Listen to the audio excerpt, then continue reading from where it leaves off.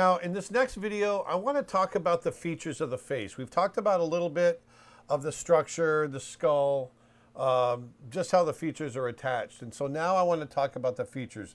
Now, in these initial lectures that I'm going to be giving, you'll probably find a little bit of overlap with some of my other courses where I talk about character design and human anatomy, and I go over expressions in those areas to give you better emotion for your characters. For this, we're going to touch on some of the same subjects, but I want to go a little bit deeper. And so I'm going to talk about the features. I'm going to brush over that a little bit, but I want you to at least have a basic understanding of where the main features that we recognize, where we get those cues. That's going to be the features on the face, okay? Some of the stuff I'm going to talk about is obvious, and some of the stuff will be some light bulbs going off, okay? So let's just jump into our drawing here.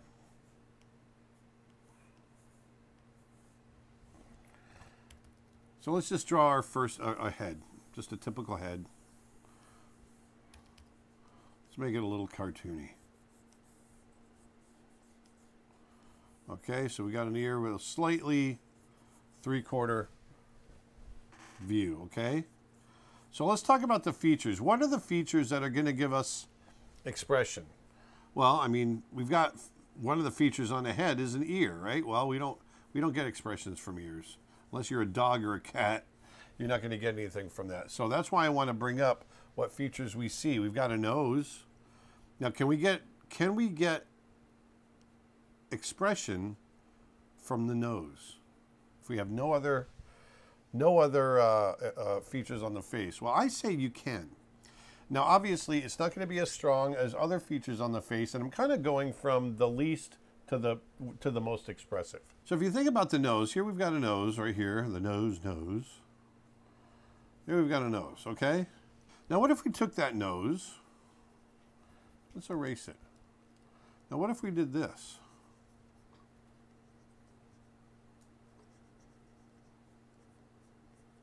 What if we scrunched it way up?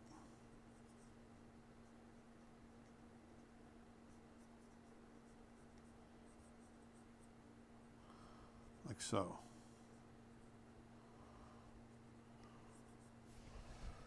You get a little scrunch right there. You're not going to have double lines there, but you'll have kind of this scrunch right there.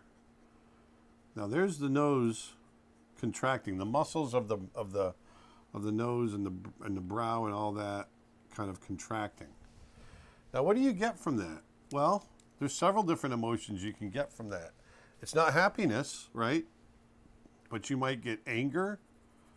You might get disgust. You might get contempt, which is another emotion. So the nose can convey emotion. Okay, so let's go back. So I want you to think about that. A lot of times we just think about, you know, the mouth and the eyes and the brow kind of conveying emotion, when in actuality, there's a lot more features on the face than you might think are going to help convey emotion.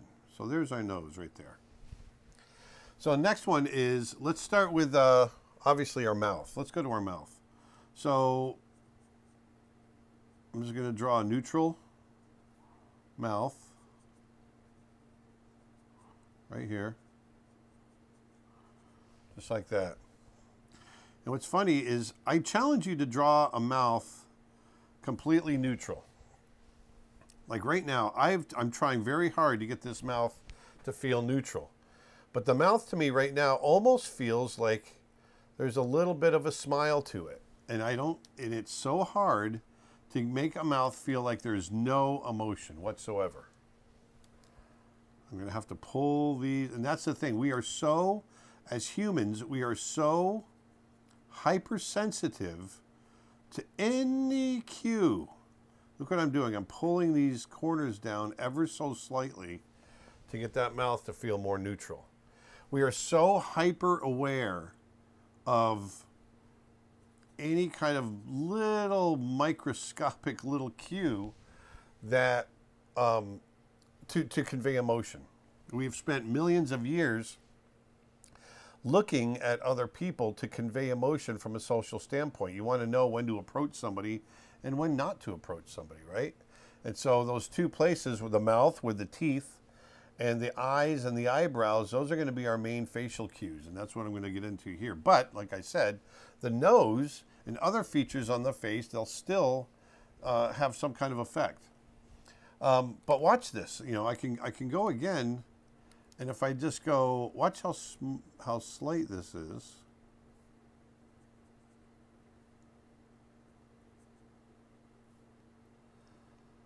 So slight. Now he's got just the slightest bit of a smile. And this is what I want you to understand. You know, when we talk about these 7 main emotions, we talk about happiness, sadness, anger, fear, disgust, surprise, and contempt. That's not the number of facial expressions we have. You don't have one happiness expression. You don't have one anger expression or one sadness expression. One thing I like to think about is, you know, compare them to colors. And if we think about color, at least from a painter's standpoint, all color basically comes from red, blue, and yellow. Those are our 3 primary colors. And then we derive all these subtleties and all these other colors by some kind of mixture of those 3, and along with white and black as well. But we can achieve all these millions of colors just through these 3 primary colors. Well, think of our expressions in the same way. Instead of 3 primary expressions, we've got 7 primary expressions. We got happiness, sadness, anger, fear, disgust, surprise, and contempt. But then there's so many subtleties within those expressions, millions of subtleties within those expressions. And I'm going to go over some of that later on to show you how subtle you can be and still be within a certain category of expression. Think of it, for me, it's like going into the grays. When I do a painting, I love colorful grays, because grays give you subtlety, but you can shift from warm to cool. You know, grays can be very, very powerful in your palette. And I think grays in expression are the same thing. It's subtlety of expression. Okay? So I'm going to keep working on the mouth. So there's just a neutral mouth. But if we want happy, and once again, I've talked about this in other expressions or in other courses as far as when I talk about expressions. If we want happy, there's happy, right? Sorry about my dog. He's back there sneezing away and running around. You know, we put our eyebrows up, give it a little move like that, and there's our graphic expression for happy. And it's the same thing here. If I'm going to do this. So I'm just matching that same icon, and then I'll just add the anatomy of the lips. And we'll push the cheeks being pushed up right here. I'll darken that upper lip just because it'd be in shadow. But there's a mouth coming up. Now, if that mouth is pushing the cheeks up, then we're automatically attuned to feeling the cheeks push out here and stretch out right there. There it is. Let me get rid of these lines here. And then we can push here. Maybe have a little dimple. A little dimple there. But look at this. So all we have is a mouth smiling, maybe a little bit around the nose, but really that's it. And you know that there's a joyful face here. There's no eyes supporting it.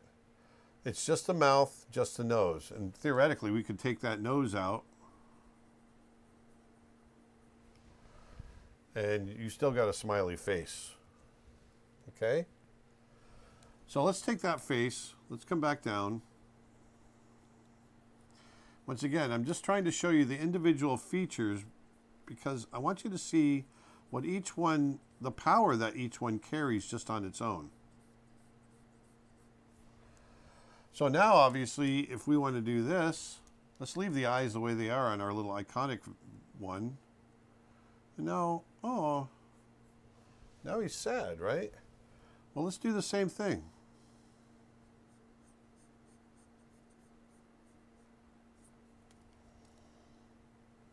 And we've all seen little babies pout like this. We'll get the lip in here. We're pulling the corners of the mouth down.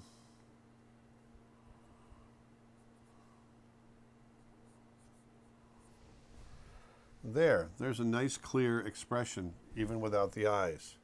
Now, the thing about this though, that's different than the smile, is that this could be anger, this could be contempt, this could be several different expressions. Whereas with the smile, it's all about joy. Although there could be a couple of, depending on what you do with the eyebrows and a smile, there could be a little bit of embarrassment. You know, these are the subtleties that I was talking about. And when you start combining all the features, that's what allows you to get across these different mixtures of emotion and subtleties. So there's that. So let's go like this. What happens if we take that same mouth and we do it on, we just kind of crinkle the mouth on one side. Well, contempt is one of those emotions where it's kind of the only emotion where you kind of work on one side. It's that, like, I'm disappointed in you kind of look. Like so. And you might even bring one eyebrow up as well in conjunction with it. But we're going to stick with just the mouth right now. Let's do another one. And notice one of the things that I'm doing is keeping these mouth shapes simple. I start with that line, where the lips come together, and then I build the lips on top. In this case, we're going to stretch a little bit. Let's clean that up a little bit right there.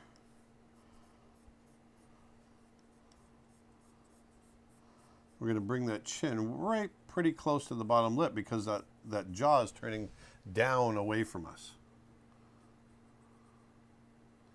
Let's build these lips on. Now, all I'm doing is opening his mouth. I'm not really giving it any expression. Purposely just opening his mouth. I'm doing this. Now, if we had the eyes to support it like this, then we might have something that looks like surprise. Let me take it off. See, now they both kind of have the same expression. So it really is those eyes that give it the surprise. Let's look at that icon again.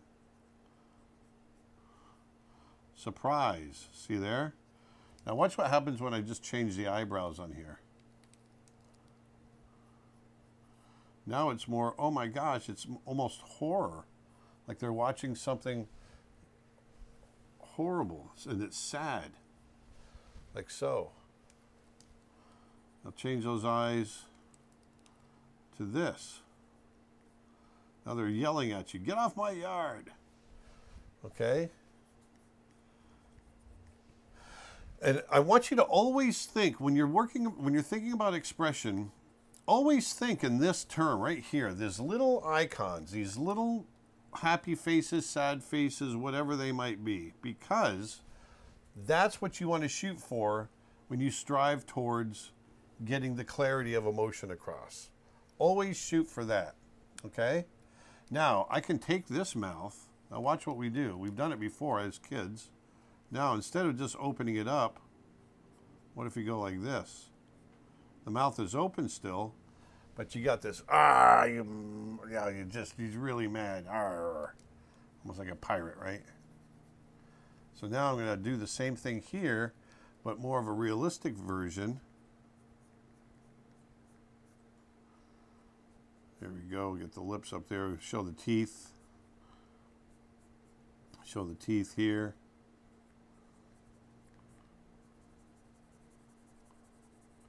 So now this mouth is all of a sudden getting the expression.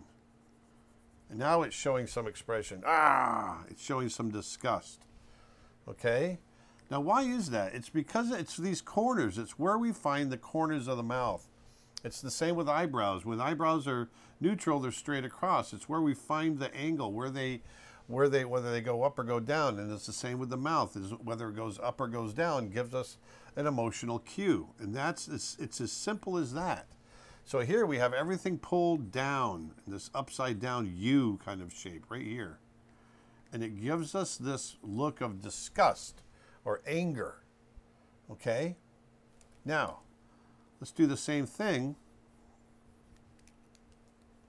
But now, let's do the mouth. We're still going to have it open. I'm going to even do it as a little crooked.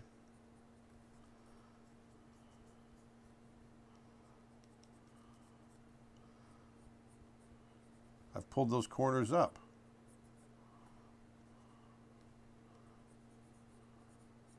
Still keeping a simple shape. Just like that. Now, all of a sudden, we've got that open mouth, but it's happy. Okay? So you've got, here's our happy shape for a mouth. Coming in like this.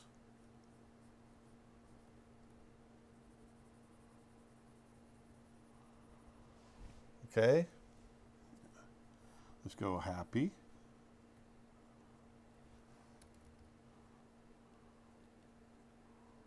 Happy. And then we've got that angry shape, right? I didn't put teeth in here. I should put teeth in.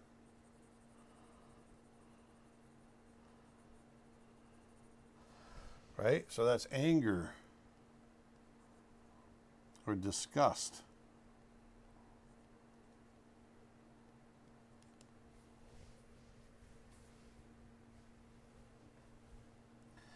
And then, when there's the corner of the mouth there, there's the corner of the mouth there. When we just open the mouth, we put the corner of the mouth right in the middle. It's neutral. It's just, or it's just yelling.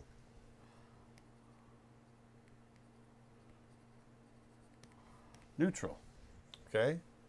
So keep that in mind when you're doing your mouth. You want to make sure you're pulling those corners in the right direction. All right?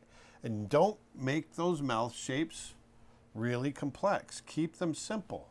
All right? If you're doing the open mouth, just make it open this way. It's like a bowl that way, or an upside down bowl this way. Okay? So let's jump to eyes now. I'm going to leave that mouth on there the way it is just to see what we get, because it's going to be interesting. So let's go to eyes over here.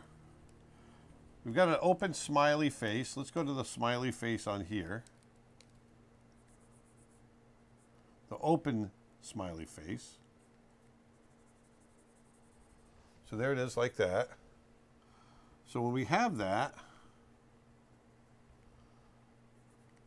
let's pull those eyebrows up. Hey, I'm happy. That's like a, I'm happy to see you, or that was a great shot. You know, happy surprise. You're just normal happy, right? So you can get a lot of degree and subtlety with what you do with those eyebrows. All right? So let's do the same thing here. Let's bring those eyes in. Make them a little cartoony.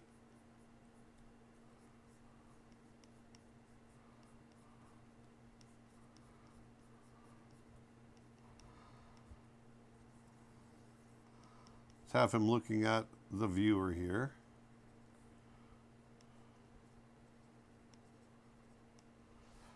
Hey, look, he doesn't even have eyebrows, but he feels like he's happy, right? Yeah, it's because of that mouth.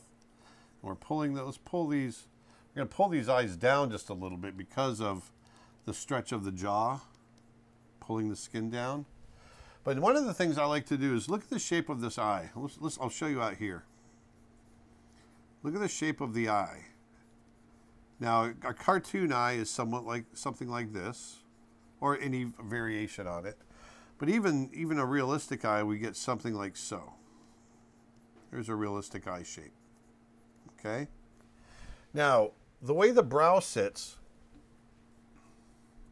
think of it as like this. Here's the shape of the eye, and start mimicking that shape on a larger scale. And you can bring it out like that, okay? So here's your eye shape. Here's your brow shape. See how I'm mimicking that same eye shape with the brow. And so in here, I'm going to go, okay, here's my eyebrow coming up and coming down. And it comes off the nose here, follows up, and comes down following that same eye shape. Okay? That's how I like to think about using the brow, and it keeps it kind of uniform. But here, in this case, it feels like it's a little bit, here's the eyelids, feels like it's a little bit neutral. So let's follow that same, here's the peak, right? Let's bring that peak up. Here's the peak of the eye right here. We'll bring that peak up like that. Let's follow that same formula, but let's push the tops of the eyebrows. We'll go up to the same peak. Now, and then bring it back down. Let's erase this one. We'll go pull this up. We'll go up to the same peak, pull it down. Now we've got something that feels more, hey, surprise. Okay, we don't have to bring this one as far down like that. And you might get some wrinkles up here. Oh, look, and that's how you're opening, you open up that expression, right? Now let's take it now, pull it way up. And because we're pushing our expressions. This is what I want this to be, I want you to exaggerate, get in the habit of trying to exaggerate your expressions, even with realistic imagery. I think you can get away with pushing one way or the other. Look at, if you look at Norman Rockwell did very realistic illustrations, but they were pushed. There was a little bit of cartooniness to them, even though they were meant to be representative or representational. And I want you to kind of think of doing that. It gets across clarity. See, so look, I've pulled the brow up. There's muscles here contracting, pulling the middle of the brow up, and now we get more of that surprise, see? But I'm still trying to stay on the same kind of shape of the eye. It radiates out. See what I'm doing? Think about this shape. Here's the peak of the eye, and I keep that peak in the same place as I go up. See? Now let's go the other way. So now I'm going to take these eyes. I'm going to keep that mouth open. Okay, what can we do with that brow now? Well, let's keep that same peak. Now I'm going to push the skin of the brow, or the eyelid, down a little bit because we're bringing the brow down. Okay, and we got muscle right here that contracts. We're going to bring these eyebrows. There's the peak right there, just like before. But now we're going to bring that brow down in here.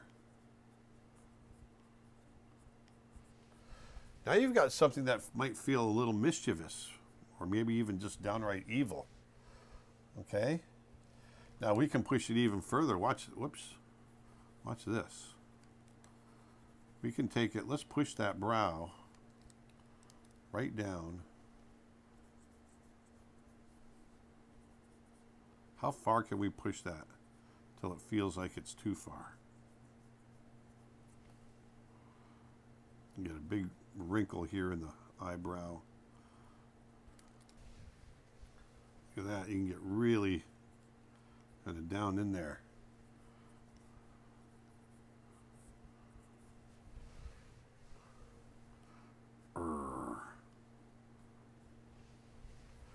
Look at that. So don't be afraid to really push. Get maybe a wrinkle in here. Let me get rid of that wrinkle there.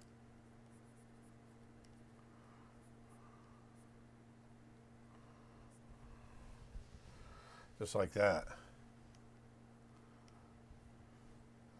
Maybe a little shade. You know, I'm going to go into light and shadow a little bit and how it affects expression as well later on, but I wanted to show you here. You know, you get that brow coming way down, that's going to cause a shadow over the eye. You know, that really adds to this dark, foreboding kind of look. But he's smiling at the same time, which is this creepy, you know, kind of look. Here's Johnny kind of thing. But now we've got this expression.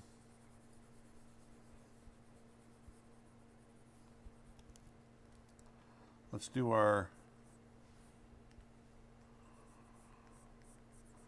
notice I'm going to just push it off center.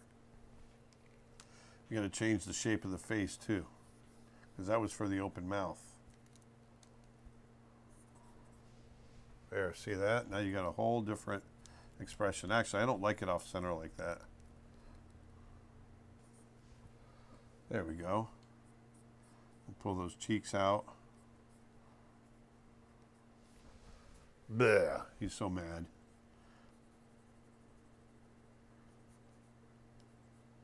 Might even get a little bit on the chin right there. There. And you could do that. Scrunch up the nose. Like I was showing you earlier. I was going to get more disgusted. Like so. So the whole point of this video was to show you the features and how different combinations of the features are going to produce different emotions, and there's going to be a lot of subtlety in between. Remember, I'm likening it to color. The 7 primary kind of expressions, which are happiness, sadness, anger, fear, disgust, surprise, and contempt. Those, you know, you can get those across, and I'm gonna do a video for each one of those. But it's important to see that those features are so well, obviously they are so integral to getting those expressions across. But it's really it's the mouth, and it's the eyes and the brows. That's where it's going to be, with a little bit of getting that nose in there, because we're going to get some expression with that nose. Those are the features. And remember also thinking about those cheeks and where they are, you know, when you're like smiling or having a happy or a sad face, that sort of thing. So I think that's enough on features. I think you can understand that now and how they're attached to the skull. We've covered the skull. Let's go ahead and move on to the next video.